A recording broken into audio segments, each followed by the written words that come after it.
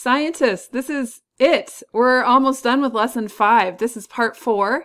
And during this part of the lesson, we are going to look again at the question we're trying to answer through this whole unit, which is, why is the temperature of Christchurch, New Zealand colder during El Nino years? So for this part of the lesson, you're going to need something to write with, something to write on, and someone to talk to. Okay, let's start this last part of the lesson by looking one more time at this graph that we've seen a couple times. What this graph is telling us is the average ocean surface temperature near Christchurch, New Zealand. And we can see 2 bars here. One is showing us the temperature of the ocean surface temperature on a normal year, and this other one is showing us the ocean surface temperature during an El Nino year.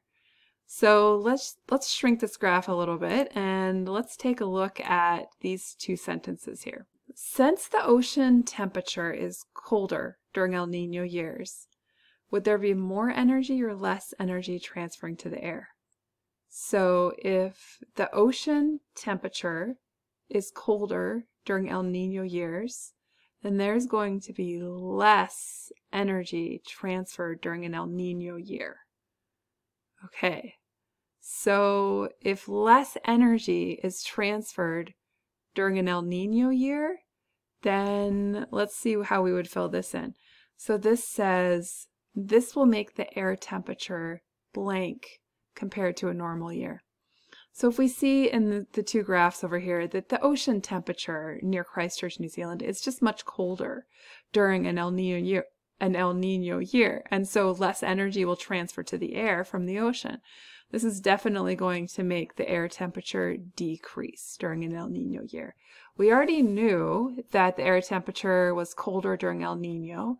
We already knew that the ocean temperature was colder during an El Nino. But now, from all of the evidence that you've collected today, you can explain that because the ocean temperature is colder, the air temperature is going to be colder as well, because some of that energy from the air will have to transfer to that colder ocean current, making the air temperature drop down as well. Okay, so this is an exciting moment because I'm about to show to you a map. This map shows what the ocean currents look like near New Zealand during a normal year. So if you look here, you can see that there are 2 major currents off the coast of New Zealand that travel past Christchurch. And we can see one of them starts at the equator and moves down past the east coast of Australia and then wraps around and then passes down around New Zealand.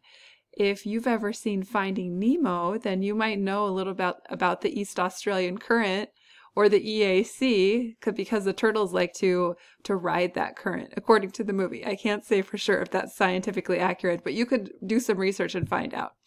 But this current that passes there originates at the equator.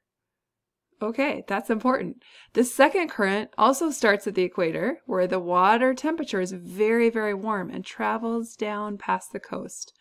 Okay, so let's fill these sentences in. During normal years, the ocean currents moving past the coast of Christchurch, New Zealand start at the... Did you say equator? If you said equator, then you're right. Give yourself a pat on the back. So let's look at the second sentence. The temperature of the ocean currents that move past the coast of Christchurch, New Zealand would be blank than the air in Christchurch, New Zealand. So these ocean currents that are coming down past Christchurch, New Zealand are coming from the equator. The water is warmer, so some energy from these currents will transfer to the air above Christchurch, New Zealand. This will make let's read this one more time. The temperature of the ocean currents that move past the coast of Christchurch, New Zealand would be warmer than the air in Christchurch, New Zealand. So let's look at this last sentence. During normal years, the blank transfers energy to the blank. How would you fill that in? If the ocean is warmer, then the ocean will transfer energy to the air, making the air warmer during a normal year. Okay, scientists, we've done it. We've learned some new key concepts, and let's review them because this is exciting. Okay, so this is the first new key concept today.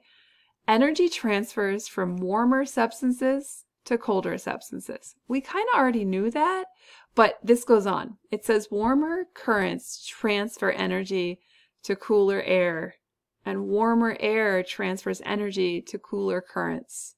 We've absolutely discovered this today as we have collected evidence, doing our experiment, as we've explored the sim, as we've discussed things together. This is exciting.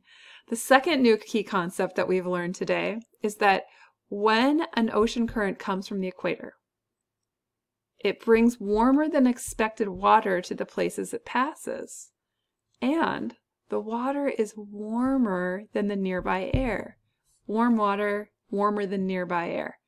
When the ocean current comes from the pole, it brings colder than expected water to the places it passes, and the water is colder than the nearby air. This is cool. Okay, congratulations on these new key concepts. I'm going to give you one little challenge, something to do before we come back together to do lesson 6. Okay, so here's what I want you to do. I want you to think about this. You can either discuss with a partner, or you can just think on your own and write some thoughts down, but be ready to come with your ideas prepared before lesson 6. Okay, what ideas do you, and if you have a partner, and your partner have about why Christchurch, New Zealand's air temperature might be cooler during El Nino?